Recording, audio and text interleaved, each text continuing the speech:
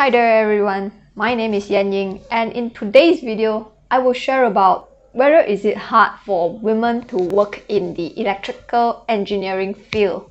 This video will be solely based on my personal experience, and I do understand that each and every woman have a different experience when it comes to working in the male-dominant field in electrical engineering. Especially for those of you who are currently a student or about to enter the electrical engineering field, this video is for you. I personally have 3 years of accumulated experience working in the engineering field, and overall I would say that I have a very pleasant journey working as a woman in the electrical field. Just to share a few of my personal experience of slight discrimination, I wouldn't call it discrimination per se, but I would call it more like a judgment that is posed on you as a woman in electrical engineering field when it comes to construction sector.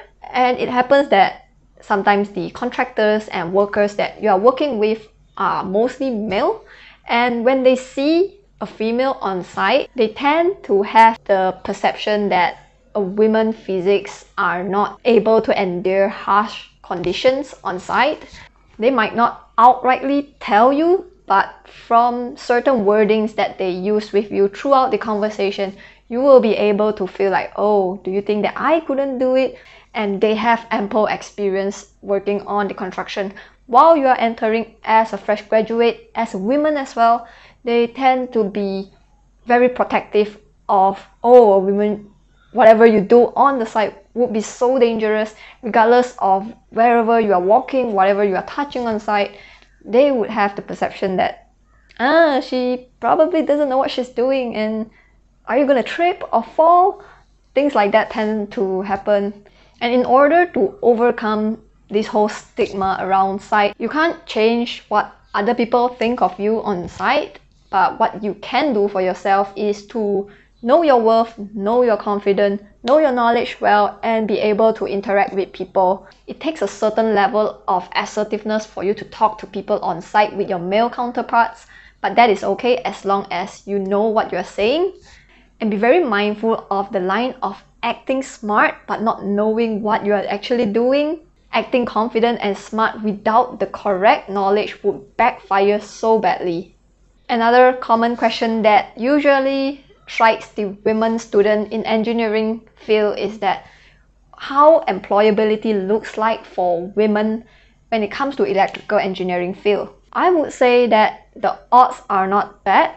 Some people in the forums might say otherwise, that women tend to be harder to find or harder to land engineering jobs. But to me personally, that is not the case. What I personally have heard from certain HR saying is that engineering firms somehow do prefer women in engineering when it comes to certain job scopes.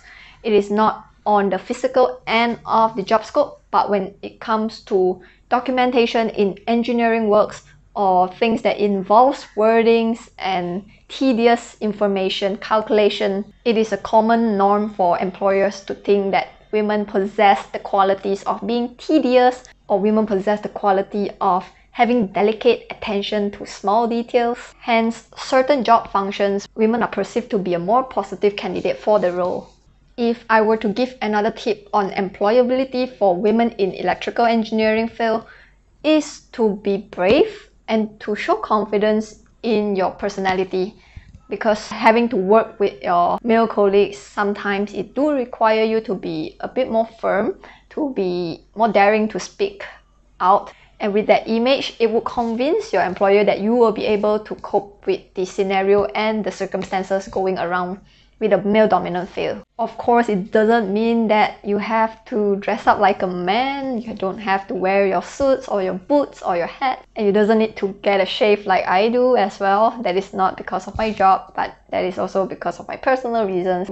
Link here if you want to see videos regarding my haircut. Another common scenario that you might encounter when it comes to women in engineering is where your colleague talks negatively about your other women colleagues.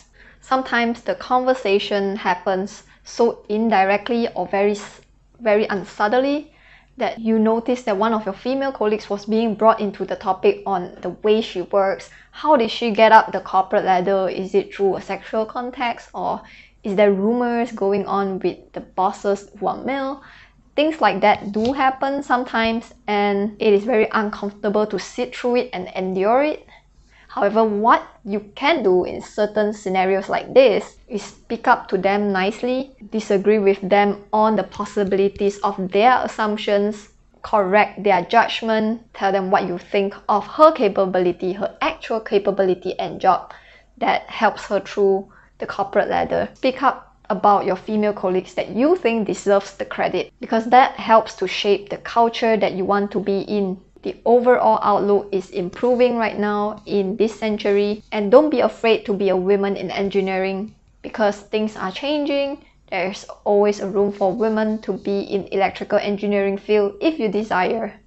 I have not encountered many experiences on gender discrimination, nor have I encountered any difficulties navigating through my job as a female electrical engineer throughout my career, and I'm very grateful for that. If there's another pro tip I could share, is to find companies that empower women in STEM, women in engineering, companies that respect gender equality and strive towards that culture. Because with times like this, lots and lots of companies are actually moving towards improvement direction.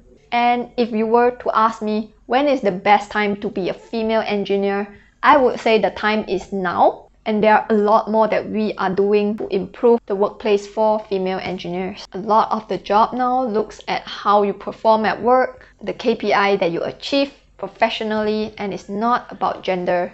A quick reflect to know your worth, prove yourself, and speak up if you find a gender discrimination scenario at work, because you will be helping another women in engineering to succeed in life.